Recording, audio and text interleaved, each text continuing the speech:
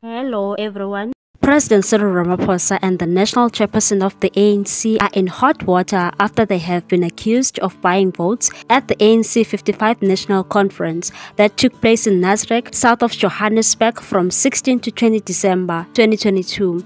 Cyril Ramaphosa was re-elected as the party's president and the president of the country, and he won the race and beat Zwelini Mkhize, the former health minister who was also contesting for the presidency. Gwede Mantashe was also re-elected as the national chair of the African National Congress.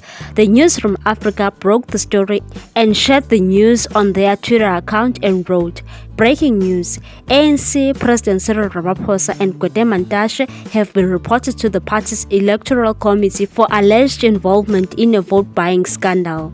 Tune in into #Newsroom405 for details. What's your take on this particular matter, people? Thanks for watching. Please subscribe for more news.